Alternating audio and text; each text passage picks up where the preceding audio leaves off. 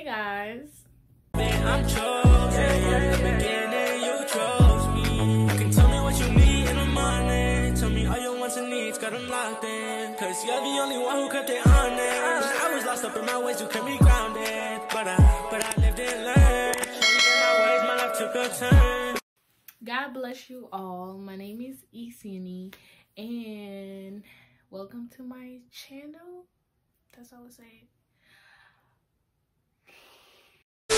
I'm gonna have to think on that, but yes. I just want to introduce myself real quick. My name is Isiani Calderon. I'm from Honduras. I'm 17 years old and I live in Houston, Texas. I am a disciple. That's how I'm, yeah. I am a disciple. I'm a Christian, and that's what this channel is gonna be about. Words from God, just a day with in my life, come to church with me. I don't know, we're gonna think on those things. But as this is my first video, today I want to share my testimony. So let's get into it. I am Isiani. I already said that. I was born and raised in Honduras, so that's why you can hear the accent. Yes, I love my accent though. Sorry. All right, let's get into it. So my name is Isiani. I already said that. I was born and raised in Honduras. That's why my accent is very deep. I just moved to Houston like 4 years ago. So yeah, I was born and raised at church.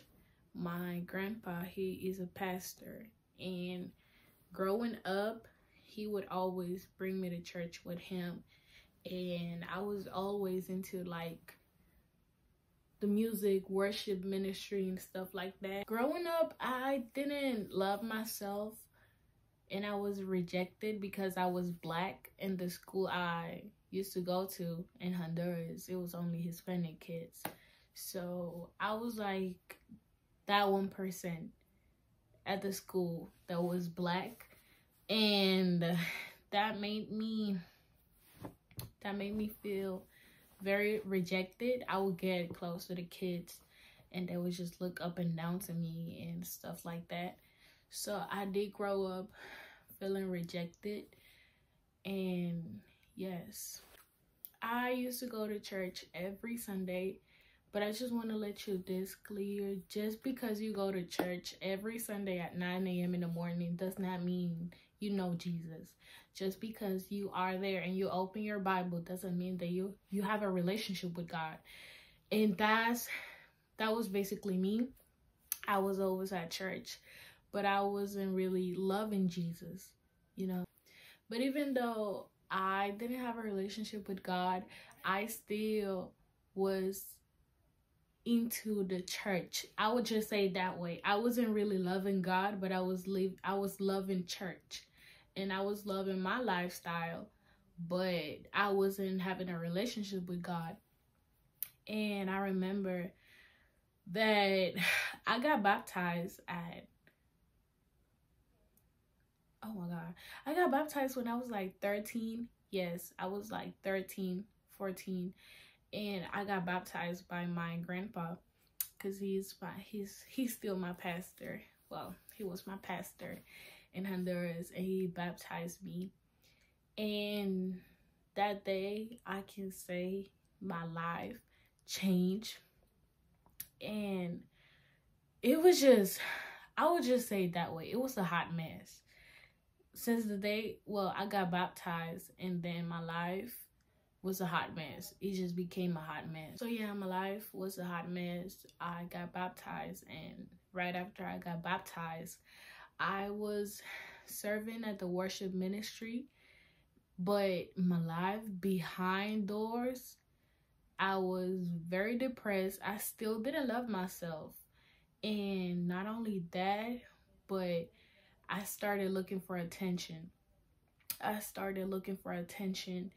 And I just felt like the only way I would love myself, it was if a boy would love me. My dad wasn't there. He was here in the United States, and that affected me because I would go to, like, you know, the events for Father's Day and stuff like that, and my dad wasn't there.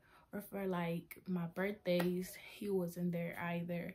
Or when I graduated from middle school, he wasn't there. And that really marked me because I felt like he rejected me with the rest of them. I felt like he just rejected me. Rejected me. Boom. My mom told me in 9th grade that we were moving and that we were going to this city in Honduras, Tegucigalpa, to request my papers to come here and live with my dad and stuff like that. And at first I was excited, but then I was like, oh, hold on, they're gonna snatch my life. Basically, they're just gonna, like, you know. So I felt like my life was about to change. We got to the city and we got our papers, and my mom was the happiest woman on this earth because she prayed about that for like about 5 years, and she finally seen God's promise.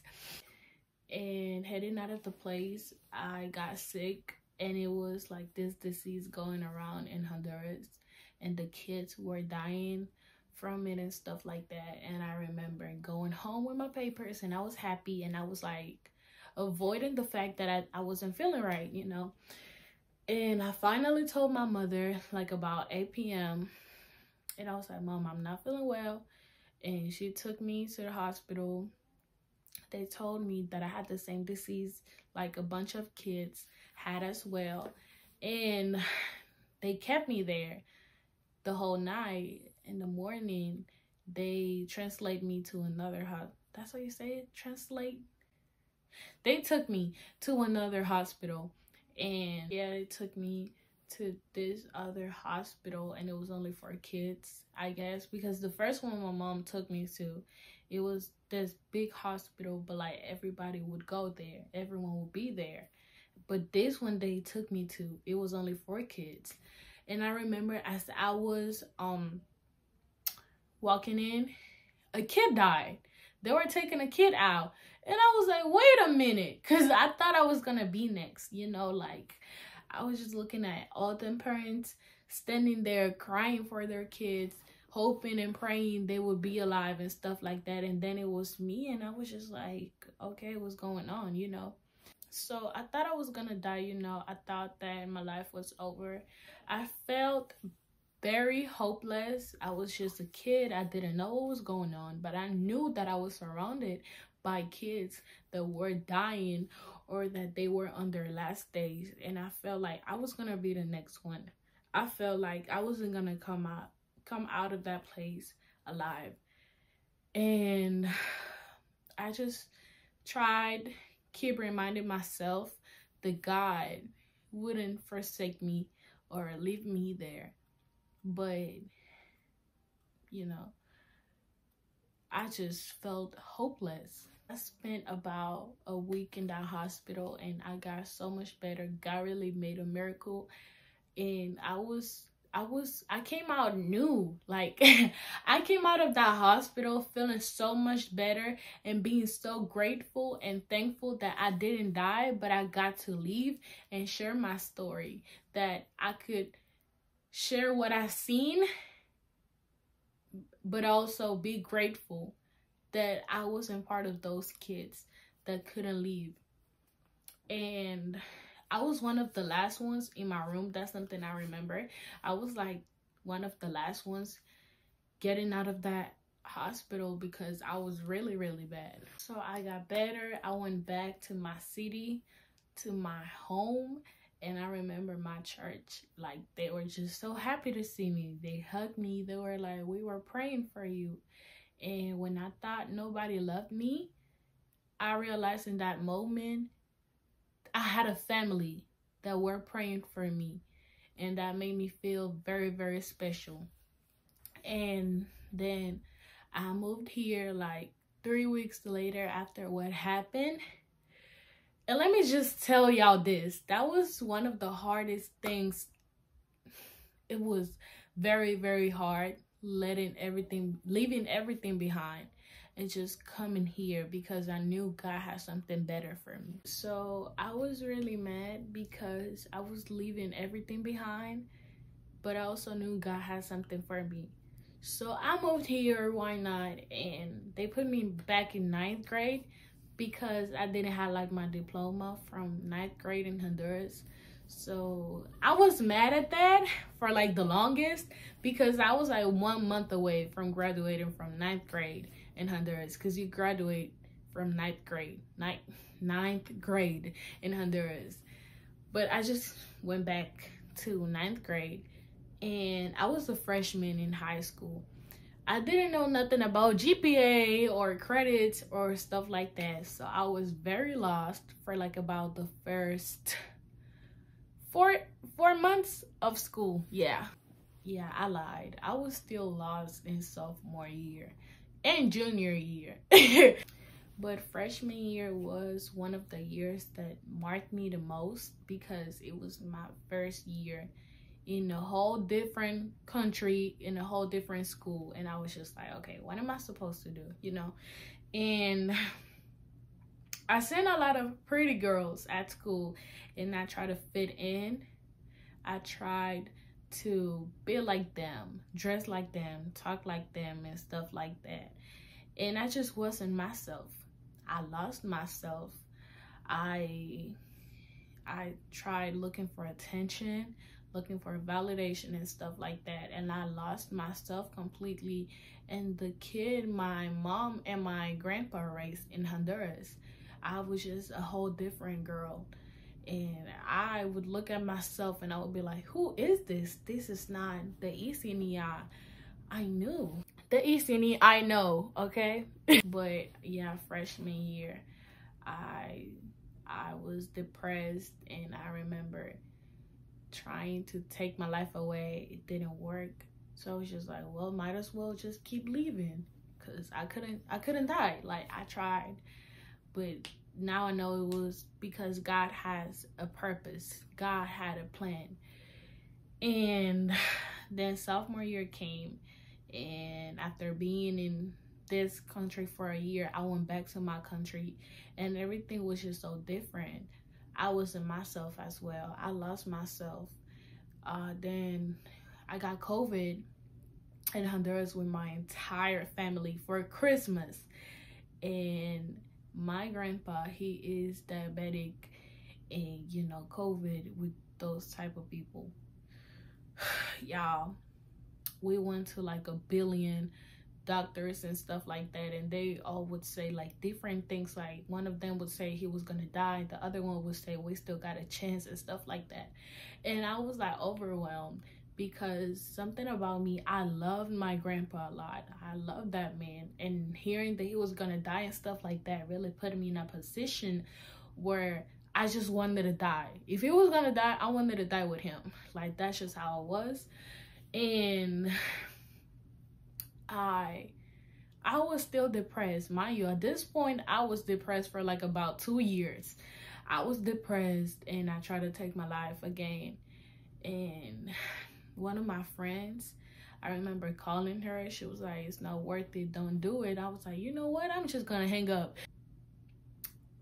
I thank God for her life. She was just there for me and telling me it wasn't worth it. And I was just crying in the restroom. I was just like, why is this happening to me? You know, why is this happening to my family? Why during Christmas and during New Year's Eve and stuff like that? Christmas, my family ended up in the hospital, and New Year's as well, I received New Year's with my sister and the babysitter, because my grandpa wasn't okay. He had COVID, and I couldn't come back for a lot of reasons, and I just couldn't see my mother. That had me really, really mad, and I felt numb, and I was mad at God. I was mad because I thought I felt like he left me, you know. Then I remember watching porn, self-pleasing, and dating boys online. Y'all, it was horrible. Like, I just wasn't myself. I lost myself, and I just didn't even want to come back because I knew I wasn't the Isiani that my mom raised. I was very ashamed, and I just wasn't myself. I was doing stuff that I knew they were wrong, but I was numbing my pain with that, I guess, and I was still mad at God. But before coming back, it was this one prophet that went to my grandpa's house. Mind you, we still got COVID. He didn't care. He was like, okay, I'm gonna come in.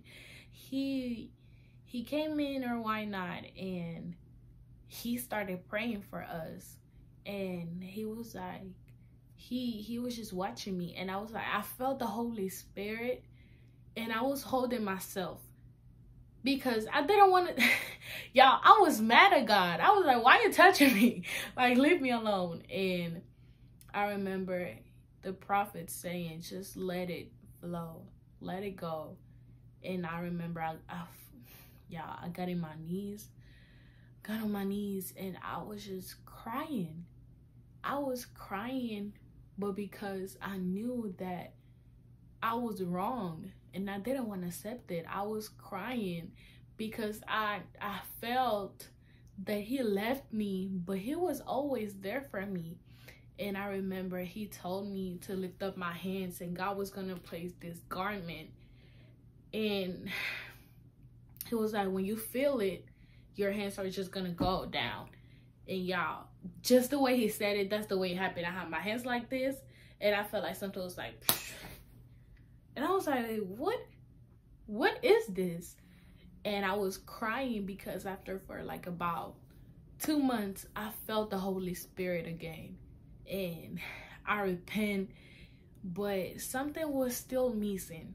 Something was missing, and I didn't know what it was. So I came back, and I knew stuff wasn't gonna be the way they were. I felt like something was gonna change. I went to this retreat, and what it was missing, God revealed it to me in that place. He was like, you need to forgive your dad, forgive yourself, forgive your mother, forgive your own flesh, you know. And I didn't want to, but I ended up being delivered. I ended up being free. I was set free, y'all. God broke chains, and I just felt like he was building, he was coming with a I felt like he was coming with a better version of Isiani. I felt like, you know how you're in the potter's hands and he's just forming you. That's how I felt in that place.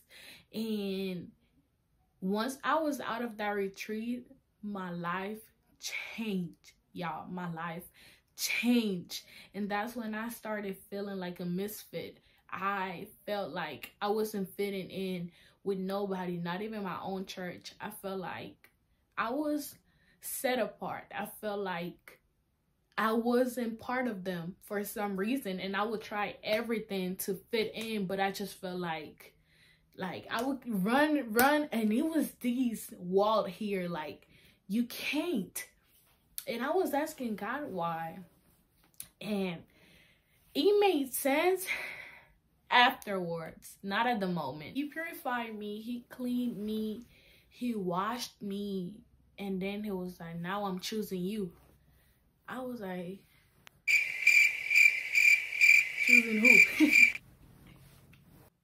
He was like, I'm choosing you. I'm choosing you to make a difference in your family, in your school, in your personal life, in your friends. I'm choosing you.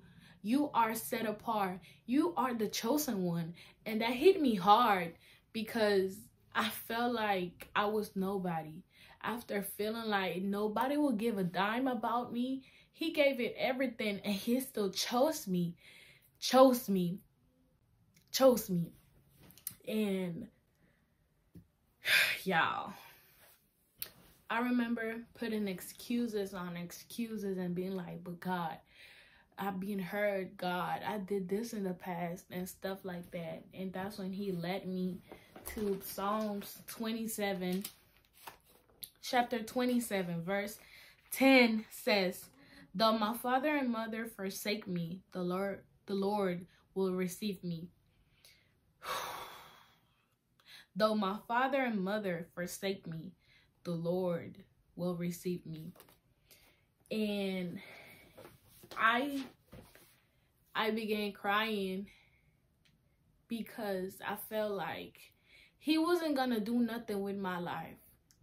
And from a blink of eyes, he said, no, you're the one.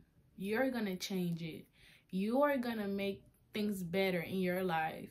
He started revealing stuff. I started having visions and dreams. And he was like, I'm choosing you. I'm choosing you to be the one. I'm choosing you to spread my word. I'm choosing you as my messenger. I'm choosing you. And in that moment, I realized that it didn't matter what I did in the past. What mattered was that he still chose me. He gave me another chance. And my past, what I went through, it was just my testimony. So now I can sit here and tell you that it doesn't matter what you did in the past. He is calling you today. It doesn't matter what you did in the past. Today, he's giving you a new chance. It doesn't matter what you went through. It doesn't matter who left you, who forsake you. God is saying, I'm going to pick you up. God is saying, I'm choosing you. It doesn't matter. I can still change your life. And because he did it with me, I know he's gonna do it with you. And because he spoke to me, he cleaned me, he washed me with his blood, he made me whiter than snow. I can tell you that the way he did it with me, he can do it with you. And I'm not saying I'm perfect. I'm not saying I don't struggle with stuff still. I'm not saying that I don't sin, because I am flesh. This is flesh. But I'm saying, because he chose me, he gave me a new chance. Now I'm doing things better. Now the Eastini that's sitting here and talking to you is not the Eastini that was 2 years ago, 3 years ago. But God chose me. And even though your mother or father forsake you, the Lord will receive you. That's what his word says. I am talking to you. Thank you for watching this video. I hope God is speaking to you. The Lord is choosing you. The Lord is coming with something better. Just let him mold you. He's the potter. He can, even though you are broken in pieces, he can put them together and bring something new, bring something better. You don't know if what you went through is going to help others. I don't know, but I have the conviction. My story, my testimony is touching hearts. He is going to do something better. He is choosing you. It's not over. He's not done. And he don't leave his stuff in the middle. The good work he started, I'm telling you, he's gonna do it. He's gonna finish it. He's not done with me. So he's not done with you. Y'all, I don't know what to say. But he did it with me. He can do it with you. He called me. He chose me. He made me new. I promise you, he's gonna do the same thing with you. You just gotta hold on. Don't let go. Don't give up. Like the song says, don't let go. Don't give up. He's not done with you. He's not done with what he started. And now I'm sitting here, I'm smiling. I'm very happy that he came and transformed my life. And you know, when you get to know Jesus, you cannot unknown what you know. And you don't want to, You don't want to go. There is no better other place you want to be at when you get to know the secret place, when you get to feel his presence. Trust me, that's just beautiful. Beautiful. That's very, very amazing. He is amazing. And now I'm a worship leader, and now I am one of the youth leaders from my church. I have glory to God. That's all I can say. I don't want to brag about nothing, but I just want to share with you my life, my testimony. And I went from somebody with no identity to somebody who's now serving his kingdom, who's now living for him, who's now sitting here and telling you that because he did it for me, he's gonna do it with you. And I'm praying that you receive this testimony, that it transform it, that it touch your heart. I am praying that you share this video, that you like it, that you subscribe, and just go and be great. God bless you. I love you, but God love us more. Bye. You called me, you chose me.